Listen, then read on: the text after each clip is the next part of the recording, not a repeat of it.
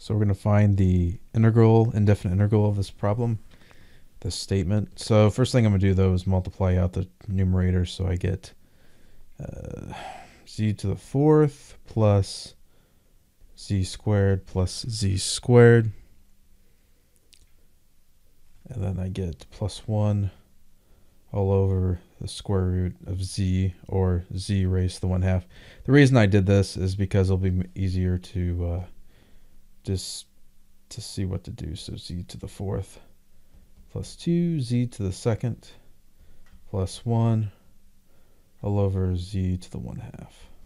So I'm going to divide through by z to the 1/2. So I'll be taking the integral of z, and then this ends up being 4, so turn it to 8, so it ends up being 7/2, I think.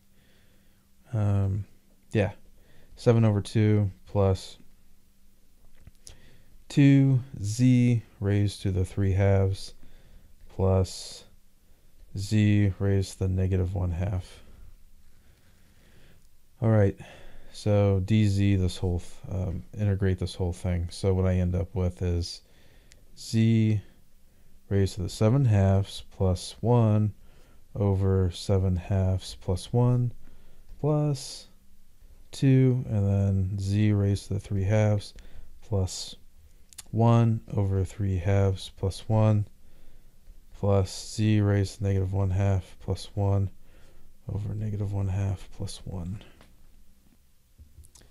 And integrating everything, so this becomes, so that's 7/2, 2/2, so it becomes 9/2. And you flip it, so I get 2/9. So let me just rewrite this. So the whole thing integrated, capital F of x usually means the integral.